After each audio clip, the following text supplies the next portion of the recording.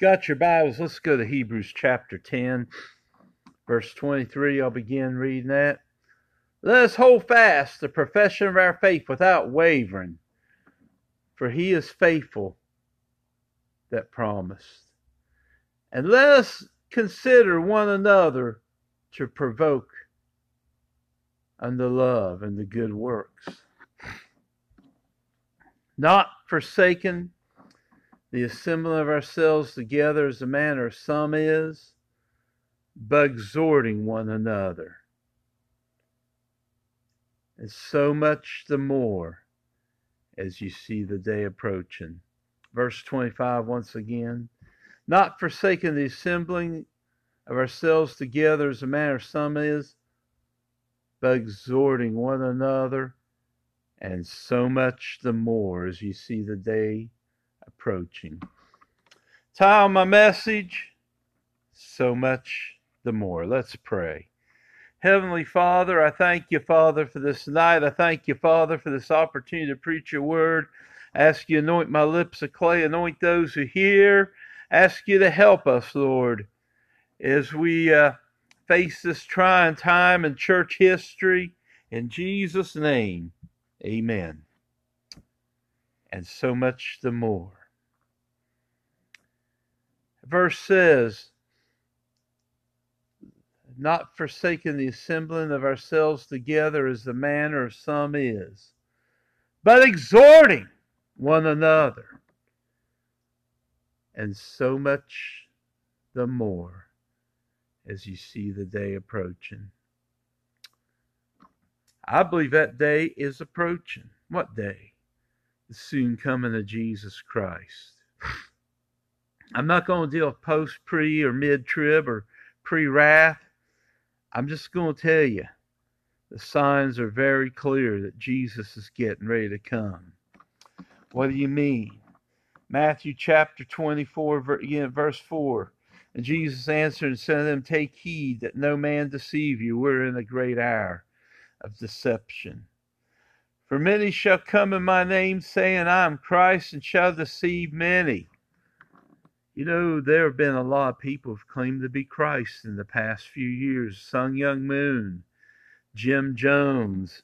There's also sometimes people just get up and say that they're Jesus returned. And sad to say, we even got to a point where a few years ago in the charismatic movements, they say if you got saved, you became a god. I don't see that in the scripture. Amen. One person I see in the Bible really preached that was in Genesis chapter 3, verse 5, whenever the serpent came to Eve and said that that he knows in the hour you eat thereof, you shall be as gods, knowing good and evil. Amen. And deceive many.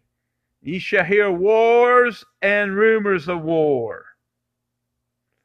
I'll tell you, we hear rumors of war.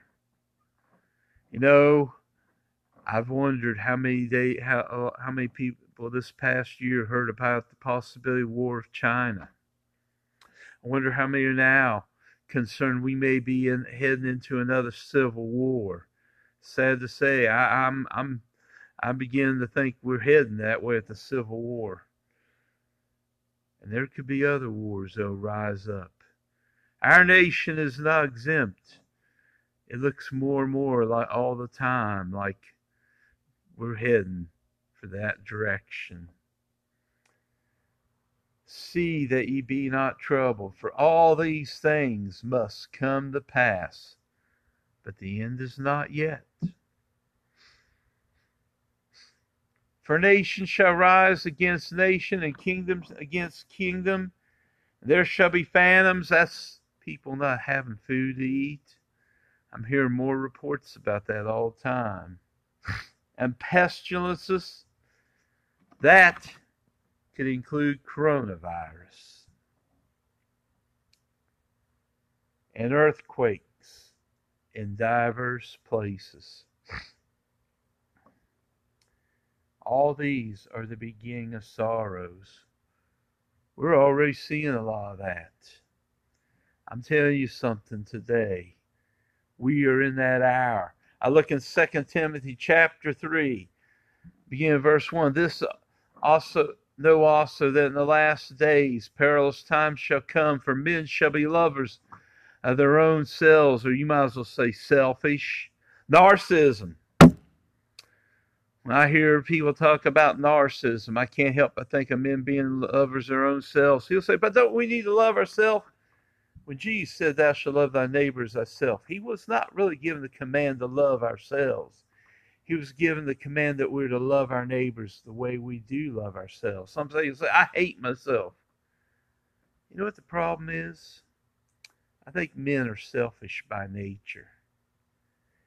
And I believe it's actually dangerous to preach this doctrine of self-love. That's where I stand.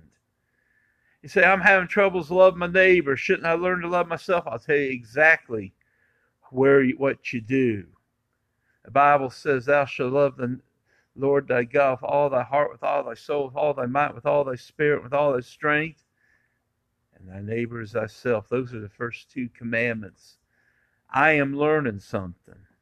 If I'm having troubles loving an individual, it's not because I got to learn to love this guy. No. I got to love God the way I need to. If you can learn to love God, I'll tell you what, God is a lot easier to love. He should be the easiest to love. And I'll tell you why. Because he sent his son to die for our sins. He gave his only begotten Son on the cross for you and me. God commended his love towards us, and while we're yet sinners, Christ died for us. For God so loved the world that he gave his only begotten Son, that whosoever believe in him should not perish but have everlasting life. I've come to the conclusion, if you're having troubles loving your neighbor, you need to look at your love towards God. If you love me, keep my commandments, John 14:15. For men shall be lovers of their own selves, covetous. How many people are out for the almighty dollar more than the almighty God? Boasters. I'll never forget hearing a preacher years ago. I listened to his tape. And brother, I'd heard several tapes of that same preacher, but this was one of the worst. I didn't get edified by his message. I didn't get offended by his message, so to speak. I didn't get mad. I didn't get challenged. I actually got exhausted listening to his exhaustive preaching. Oh, he must have been real deep in the Word. I wish. He spent so much time boasting on his own accomplishments. And by the time he got done, I was exhausted, thinking this man has 3 places to pray. He will not enter his pulpit on Sunday morning till he's prayed 20 hours.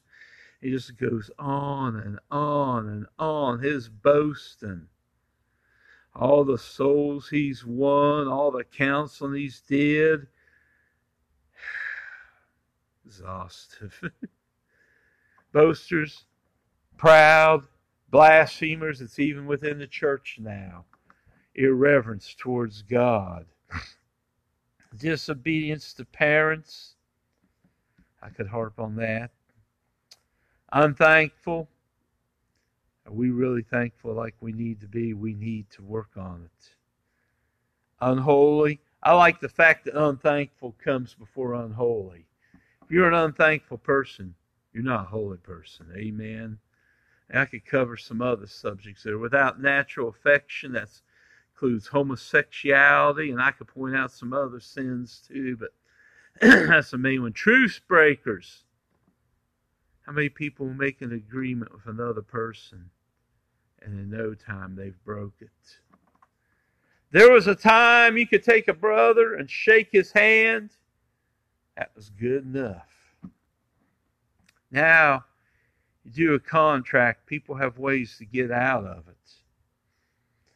False accusers, incontinent, that's no self-control, fierce, despisers, those that are good, traitors, heady, high-minded, lovers of pleasure, more than lovers of God. I fear that's going to happen more. I'm going to get on it. having a form of godliness, but denying the power thereof. From such turn away. We're in a day and age where some people deny the power of God. Not only just the baptism of the Holy Ghost, but some people believe that God can't even save you and deliver you from the power and practice of sin. That's the ones I'm more concerned about personally. For this sort are they that creep into houses and lead captive silly women laden with sins, with diverse lusts, ever learning and never able to come to the knowledge of the truth. Years ago, I went to Davis and Elkins College. There was a professor there, Dr. William E. Phipps. I can't help but think of the late Dr. Phipps when I read this. He wrote books, Returning to Biblical Sensuality. He wrote a book, Influential Theologians' Views on Women. He wrote several books, but the worst one of all was Jesus Married? And he answered yes. I never forget, he had a little mole on his forehead. I often said that man could not wait till the tribulation to get the mark of the beast. I'll never forget, sometime after I graduated from Free Gospel Bible Institute in 1985, I saw him. I got talking to Dr. Phipps for a while, and I told him about graduating from FGBI and all that. He said, "Well, I see that didn't affect your faith too bad."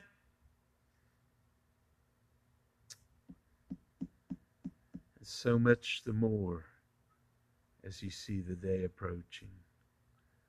I believe we need Christian fellowship. Some people say, well, I get enough Christian fellowship when I go out and eat with my brothers and sisters in the Lord. I'm not worrying about church. And so much the more as you see the day approaching. I'm going to say what I really felt on my heart this morning to say. I believe it's time we start opening our churches back up. I'm nobody. I'm probably the least of all the saints. But I believe it's time for these churches to start opening their doors. Because I believe we're in that last hour. And there's people who are going to need fellowship. You know, one of my big concerns is with this recent closing churches is now that the doors are open, many of them, they're finding many people are staying out. Now, I want you to know up front, I take this coronavirus issue pretty serious. It has affected many people. But do you realize there were diseases back in the first century? Do you realize there have been diseases spread around throughout the centuries? Yet many churches never close their door. We're in the hour where many believe in divine healing. The Bible says he was wounded for our transgressions. He was bruised for our iniquities. The chastisement of our peace was upon him. With his stripes we are healed. Isaiah chapter 53, verse 5. The Bible says, Psalm 101, 103, 1 through 3 says, Amen. Bless the Lord, O my soul, and all that's within me. Bless his holy name. Bless the Lord, O my soul. And forget not all his benefits, who forgiveth all thy iniquities, who healeth all thy diseases.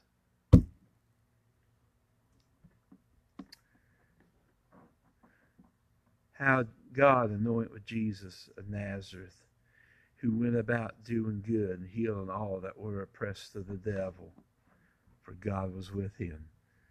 Acts 2:38. When Jesus gave the Great Commission in Mark chapter 16, 15 through 18 says, And these signs shall follow them that believe. In my name shall they cast out devils. They shall speak with new tongues. They shall take up serpents. No, I'm not a snake handler. If they drink anything, it shall not hurt them. No, I don't believe in drinking deadly poisons. I think both of them are pretty well covered under accidental, as we read in Acts 28. And then number 2, back to if they drink any day thing, shall hurt them. We don't know what poisons are in our food we eat now. Oh, I only eat organic food. We don't know what poisons are in our food. Well, I don't eat food that has pesticides in it. We don't know what poisons and chemicals are in our food this day and age. That's why I believe before we eat, we need to pray and ask God to sanctify the food, to kill the poisons. If I'm ever invited to your house to eat and you hear me ask God to sanctify, I'm not saying you're a bad cook at all. You might be a great cook. I'm not saying you to poison it all. Not at all. We just don't know what's already in there. And they shall lay hands on the sick and they shall recover. You know what? I don't believe that just deals with cancer. That just doesn't deal with people who've had heart attacks, strokes, maybe even a non-contagious infection. You know, some people get infections in their body, but, you know, as long as we watch, you know, don't touch, maybe that leg is full of infection or something like that, you know, touch them up, you know, pray, lay their hands on their head. You know, you know, some people almost be willing to say, yeah, I believe we ought to do it. Somebody's in a car wreck or something falls on them, crushes them. We'll lay hands on them, pray, and believe God for a miracle. And sometimes we have seen it. Can I say something? I believe that even involves infectious diseases. I'll leave that there. I'll leave that there. They shall lay hands on the sick. They shall recover. Is there any? I'll tell you something this evening. I believe it's time we start praying against this coronavirus. I'm not saying we should throw caution to the wind. I'm not against hand sanitizers. Some churches will have you wear masks. I'm not here to fight that. I take it more serious now than ever. I know some churches have had to close for 2 or 3 weeks because they had a corona outbreak. I'm not worried about that. I'm not even talking about them. I'm not against having hand sanitizer. I'm not against some of that stuff. But you know what I believe in the most? We need to get back to our oil bottles. I want you to know, I'm preaching this today, that we need to open the doors up. Having caught coronavirus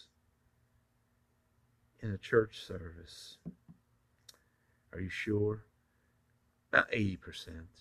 I can't boldly say I'm 100% sure that I got in the church. But I can say it looks, by every indication, that's where I got it. But I've seen these breakouts come and I've seen them go.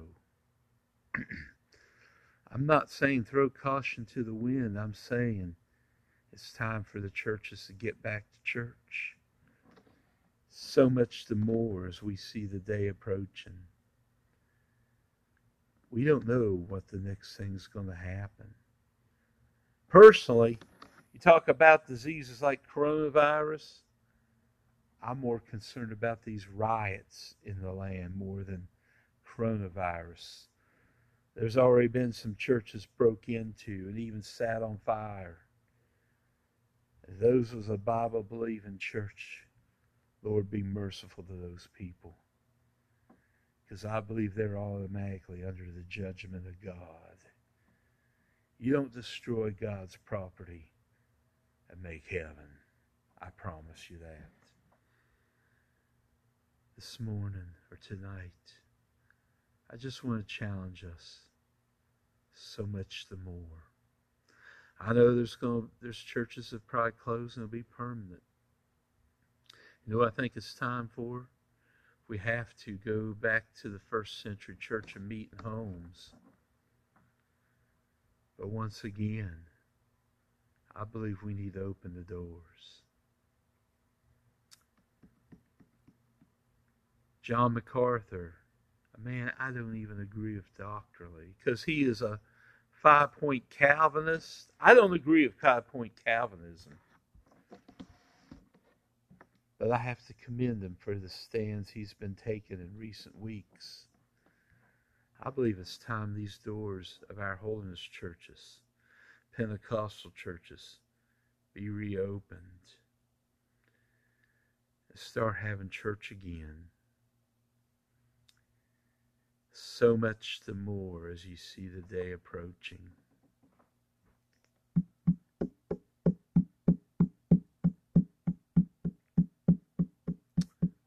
I believe Jesus is getting ready to come. Are we going to be found ready?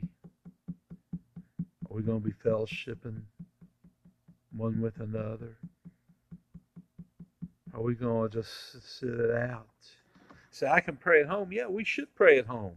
I agree. I can read my Bible at home. I do myself. But can I tell you something? I believe it's time we start getting to church. Start praying. I believe we need a revival in this hour.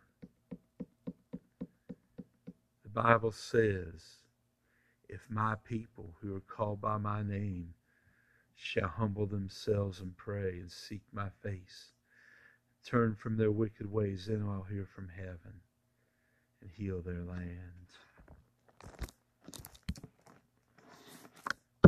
I believe apart from a revival, this nation's done for.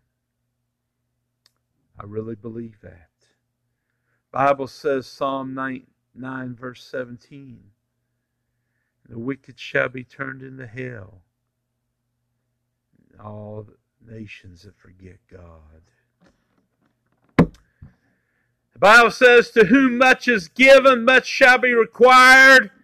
This nation has had more gospel preached in it than any other nation. This church has had, this world, this nation has had more revivals than probably any other nation. Let's go back to the 1700s when Jonathan Edwards, after fasting and praying for 3 days, preached a message, sinners in the hands of an angry God. And a great awakening broke loose. I think of it later on when men like Francis Ashbury went across this nation preaching, carrying the gospel. Oh boy. You know what happened? Souls were won. You know how much of a sacrifice Francis Ashbury did? His mother and his father died while he was here in America. While they were still in England, he never was able to get to the funeral. Peter Cartwright, I believe a great man of God, greatly used in camp meetings. A man that actually had to stand tooth and nail strong against sin in his lifetime. Wasn't he the one who one time some people were threatening to beat him up if he continued on? So he said, listen, sirs, before I enter in this fight, I'm going to have to pray. He started praying, bowed his head and said, Lord, I know I shouldn't be fighting at all right now. But Father, will you give me the power? Was it to beat these guys up or whatever? I forget how he prayed. When he looked up, those guys were gone. Charles Finney, a mighty revival followed him. Many were saved. I know there's people condemn Finney to this date. I think you better be careful. I admit there's a doctrinal issue I'm very concerned about, but I've never been able to get the whole grip on it. In fact, one of the men that criticized him is the way I read his writing. He believes the same thing. But can I tell you something about Finney? They said 80% of those who were saved underneath him stayed saved. Bars and places like that closed down, other sinful businesses.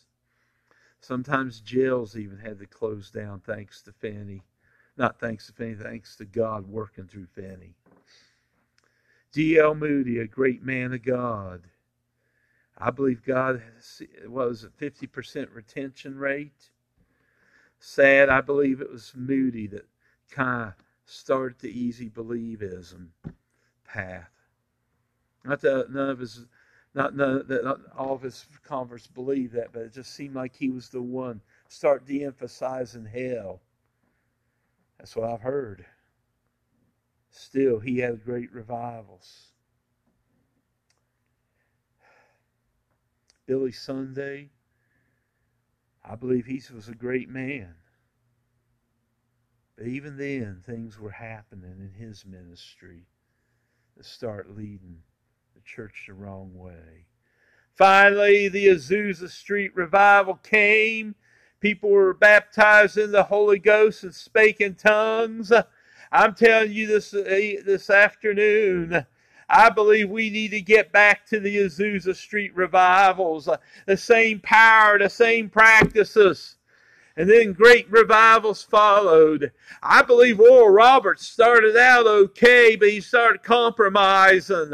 I believe people like Jack Coe started out great. In fact, I personally believe Jack Coe was a great man. And finally, God took him, when he was only 37 or 38? You know, I've often prayed, Lord, if you see I'm about to fall, take me home. I heard a preacher one time get up and said, Lord, I told the Lord, if I ever bring a reproach upon the gospel, kill me. That's not the prayer to pray. The prayer to pray, if you see I'm about to fall, take me home. Back to that preacher I heard say, Lord, if I ever bring a reproach, kill me. He did bring a mighty reproach on the gospel through some affairs he had. Thank God the Lord didn't kill him. Today, we need to get back to revival. And so much the more as we see the day approaching. What are we going to do? I believe it's time we pray for revival. In Revelation chapter 2, there's a church called Ephesus. It was a church that started out very good. It actually had one of the greatest revivals recorded in the Scriptures, starting in Acts 19. But you know what? After the commendation of they got in Revelation chapter 2, I tell you what, based on the commendation, that's a church I'd like to belong to. He said, I have somewhat against you because you've left your first love. It's different schools of thought. I really believe the first love was actually involving soul winning. But let's look at it from this aspect. How many of us, when we got saved, we couldn't get to church enough? We longed for that door to open. We wanted to hear the Word of God preached. But somewhere along the line, business matters came in. Hey, I believe a man ought to work, and so I'm not down on that part. But you know, some are even afraid to come to church late. This afternoon, I believe we need to get back to our first love. I believe that will bring revival. Closing, there's a prayer I occasionally pray, and I need to pray more often and mean it from my heart. It's, Lord, restore unto me the love and the zeal I had for you when I was a new convert. In Jesus' name.